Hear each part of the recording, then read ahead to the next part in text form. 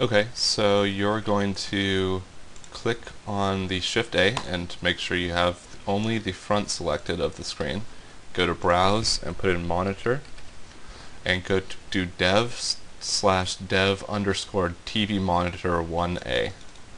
There are a few other types of textures that you can do for the monitors. You can look those up later.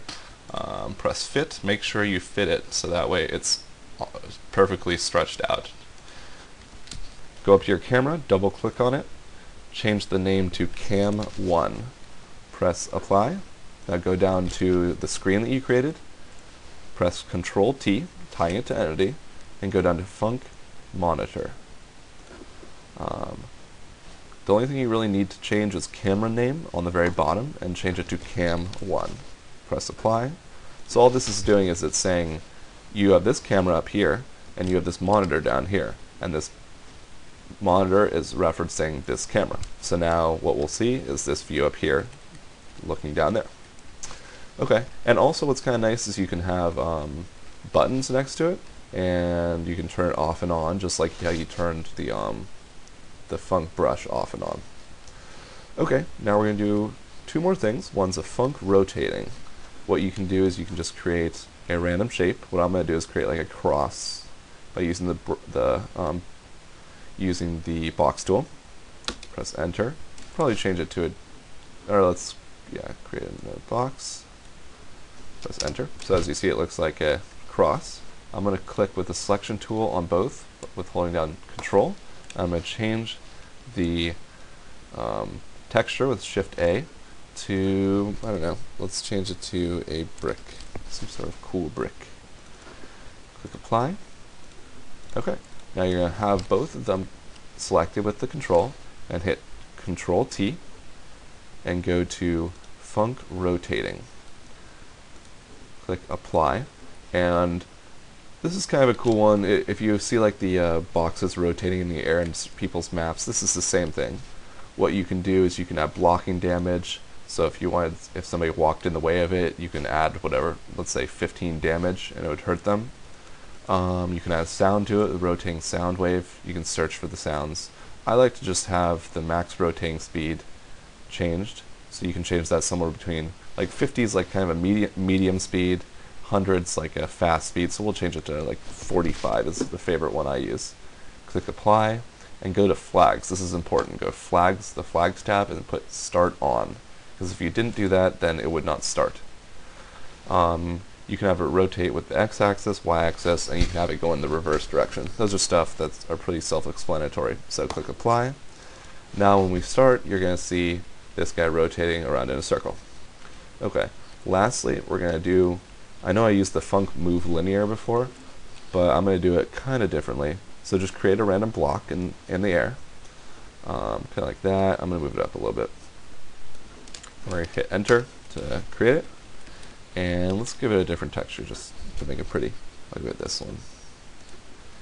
So what we're going to do is click on it and click Control T and change it to Func Move Linear. Click Apply, and then give it a move distance of, let's say, see I'm going to have it move from left to right. So since it has a width of 96, we're going to make it move, let's say, 150. Have the speed be a little bit lower to 50, and then this is important, the move direction. The move direction is going to move in the direction according to the bird's eye view. So right now it's moving to the right. That's not right because we don't want it to move into the wall. We're going to move it downwards, which is actually in our bird's eye view moving this way. So 270. You can move it however you want. You can move it up and down, stuff like that. Go to Apply, click Outputs, and say,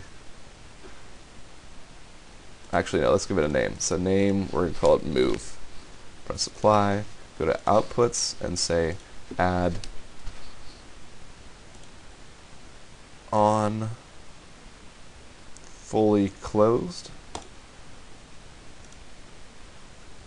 Move Open. So my output named On Fully Closed, target entity is named Move, via this input open. Add again, and this time on fully opened,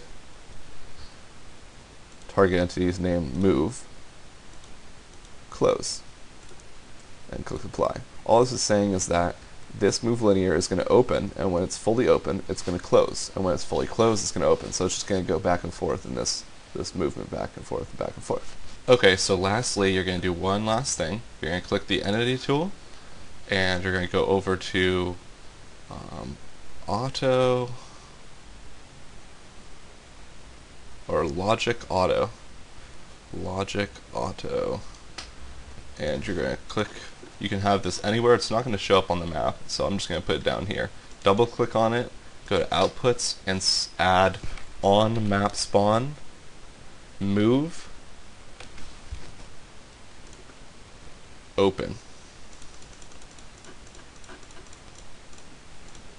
and press apply, and then close. All this is saying is that you have this thing moving left and right, but you need something to start it moving, start it opening, because without it, it's not going to move at all. So have this logic auto, and then it will open. Okay, I'm going to compile now.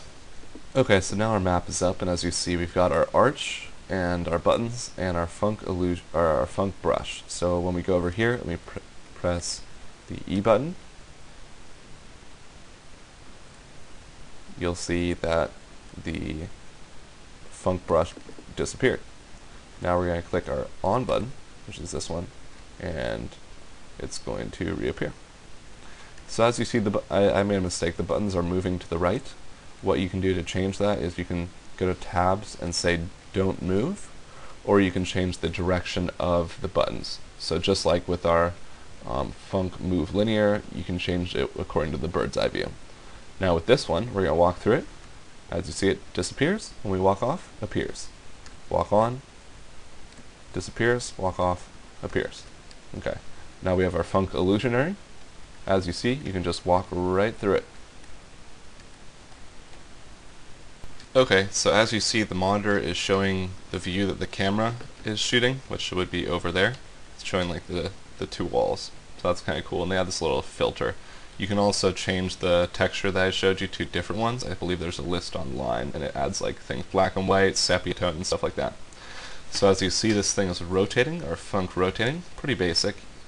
If you want, you can do it faster speed, and you can make it hurt when you actually touch it. And yeah. Okay, so as you see, this is moving back and forth, just like we tried. This is pretty important if you want to do like elevators that move by themselves, or if you want some sort of platform that's moving back and forth. Yeah, okay. Thanks for watching.